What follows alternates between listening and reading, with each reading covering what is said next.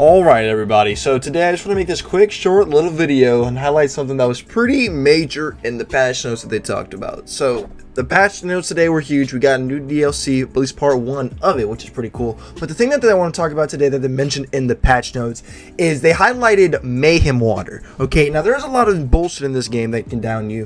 Things like, you know, previously you had Mayhem Water was huge. It's your own dot damage. Barrels and repeat barrels are some, just to name a few, right? But a big one was definitely the own elemental puddles that you would create in just water. And there's so many water areas inside this entire map, just because half of it is literally an exploded ocean. So you just have like these puddles, right?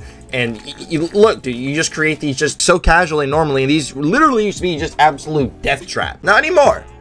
Now, I will say, if you're not aware, and you're just standing in it, just baking yourself, or frying yourself, or freezing yourself, or corroding yourself, or whatever doing to yourself that you shouldn't be doing to yourself. Don't be doing that, first of all. But you'll definitely not just instantly blink to death because you just instantly had your pinky toe slip on a Lego and, you know, touch the cryo puddle of death and instantly go down. That's no longer the case. So let's go ahead. I'm just gonna look. So look, this is me standing in it, right? And back away. I'm living that, dude. Beforehand, instantly going down. No shot. Not a shot in hell that I live that. No way, It's a lot more manageable now. A lot more. I'll just run through it this time.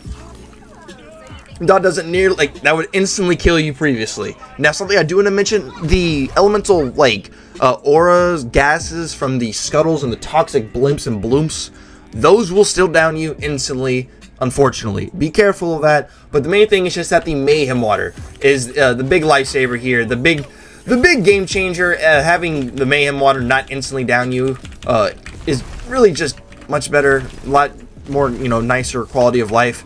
You know, you can live that. It's a lot more manageable. You're getting my point. All that good jazz. Be careful of some of the other stuff though, like the scuttles.